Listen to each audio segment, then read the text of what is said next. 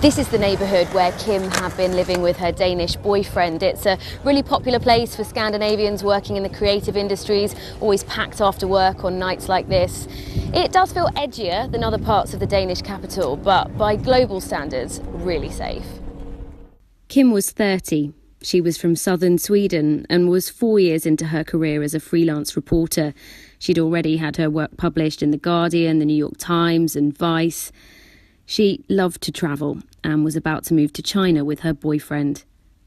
But first, she had one last story to finish. This was her home turf. Her birthplace was 45 minutes away from here in Sweden, and she was living here.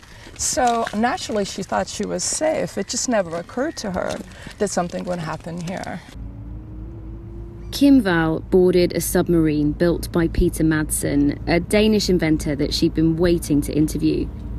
I could imagine that she thought she was going to have a fun ride. She had told her boyfriend that she was a little nervous going under the ocean, but her boyfriend said in court that he was actually a little jealous and wanted to come with her.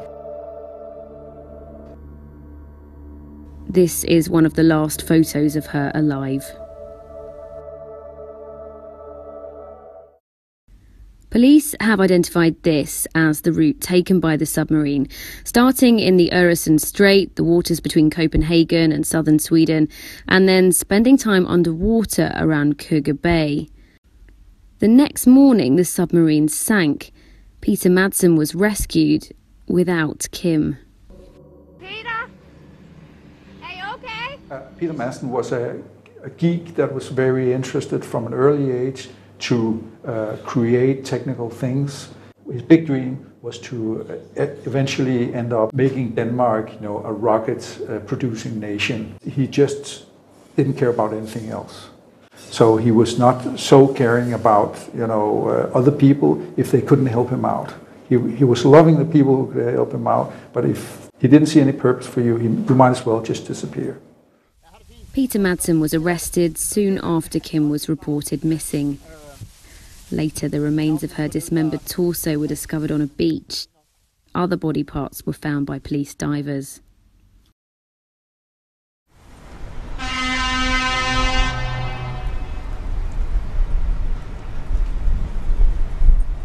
It's quite hard to believe. It's just up there where that final photo of Kim Wall with Peter Madsen looking out over the sea was taken.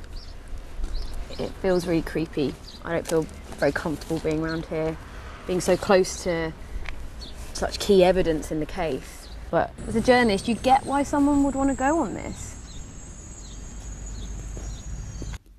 Kim's death grabbed headlines around the world. Some drew parallels to horror movies and Nordic crime thrillers, something many here in Scandinavia found upsetting. One thing is watching a Scandinavian noir series that you love in England, for example. Another thing is when there's actually people suffering in the other end.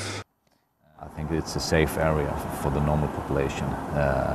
This is a very unusual case. You've been in touch with Kim Wall's family during the investigation. How are they doing? Of course, they have had a terrible time missing their daughter, and then since all through the investigation and now during the trial, when you get to see all the evidence, and I can't imagine what they go through, and I feel truly sorry for them. The case has also deeply affected Kim's friends, many of whom were freelance journalists themselves. It's mind-boggling that her life has also become a myth and a story for how things are for our livelihoods and for the work we do. So I think everyone who knows her personally, especially women journalists and like freelance journalists too, I would say, we're all like very much still processing what's happened. We're only really beginning to comprehend and to understand what we ought to do, because it's this period of like really intense reflection, and now we need to see action. Kim Val's friends and family have set up a foundation in her memory. It's already raised more than $200,000 to help support other female journalists like Kim. I think it's really inspiring to see that we can champion women in the midst of, what has been one of the worst things ever to hit women in journalism in this industry.